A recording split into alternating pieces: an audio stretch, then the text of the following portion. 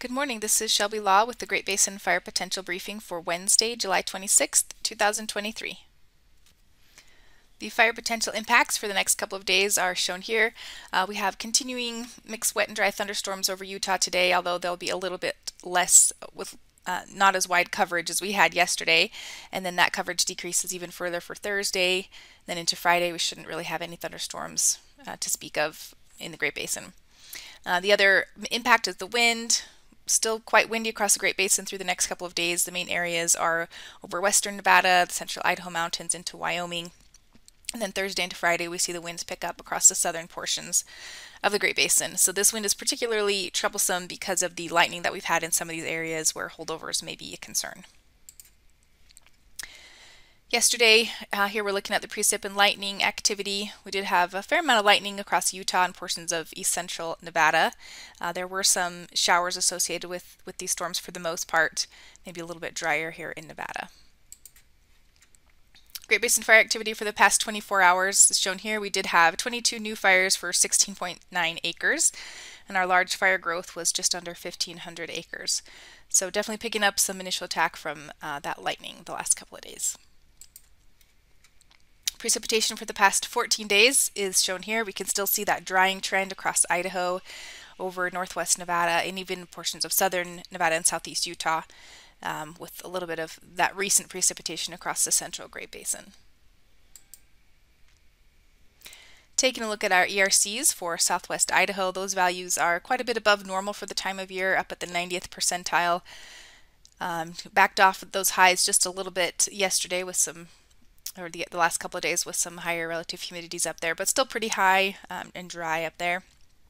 And then across as far as southern Utah and the Arizona Strip, those values are also quite elevated for the time of year.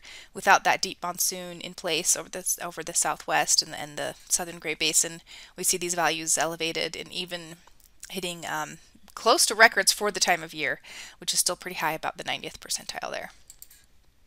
This morning's satellite imagery shows a high pressure center, really kind of over that Four Corners area, but we are becoming shut off from that moisture flow up into the Great Basin.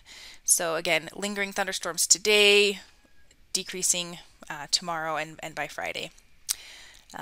So still pretty warm, but not the record-breaking highs that we had earlier in the weekend. So for this afternoon, we do have high risk issued for the east central Idaho mountains for the winds that will be moving through there. Otherwise, no high risk in place. Closer look at these winds shows gusts up to 30-35 miles an hour in east central Idaho, also breezy along the Sierra front, and then gusty outflows with any storms that develop. Precipitation is expected for this afternoon, again mainly over the higher elevations of Utah, where those thunderstorms should be accompanied by a little bit of precip. On Thursday, we see a drier trend with the decreasing thunderstorm activity, still windy over the central Idaho mountains and western Nevada.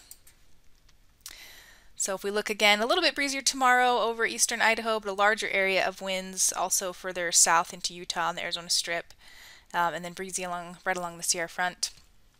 We do see decreased thunderstorm activity in Utah, but we see some thunderstorms still up into western Wyoming. And there's a possibility of some isolated storms right along our northern border. We'll keep a close eye on these to see if we need to add any high-risk triggers for any of that, but it should be pretty isolated. On Friday, thunderstorms should be, for the most part, out of the area, but still breezy across the central Idaho mountains.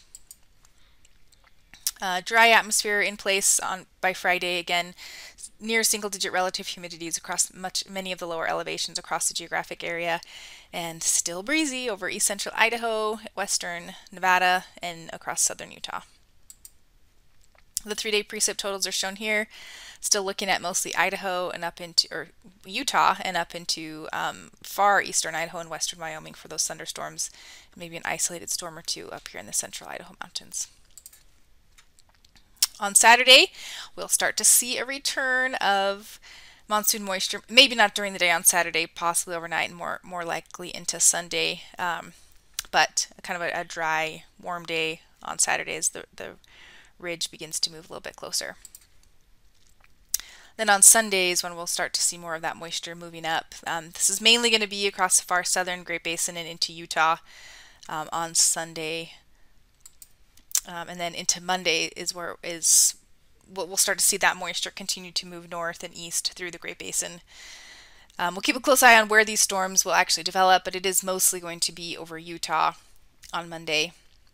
We see some of our PSAs turning back into the yellows and greens with that moisture returning. It does look like a pretty good monsoon surge at this point, with higher precipitation amounts and a little bit more slower moving storms as we head into the first of next week. On Tuesday, again, that moisture continuing to move a little bit further north and west. We'll keep an eye on this pattern, as it looks like right now some of that moisture is going to be moving into northern Nevada and up into Idaho. So not really high confidence on when and where those storms will develop, but we'll be keeping an eye on it for early next week. Again, the 7-day totals here showing the deepening moisture as we head into the first part of next week, especially over the Arizona Strip and up into the higher elevations of Utah, with again, some better chances of higher precip amounts as we head into the first of next week. The extended forecast for August 2nd through the 8th puts the bullseye temperature of heat across the Pacific Northwest, but still hot everywhere in the basin. And then we'll see those above normal chances for precip again up into Idaho and northern portions of the Great Basin. So I think that is that signal of the monsoonal moisture making a strong push up into the northern half of the basin as we head into the middle of the next work week. And that concludes today's fire potential briefing. Please check back tomorrow for the latest updates.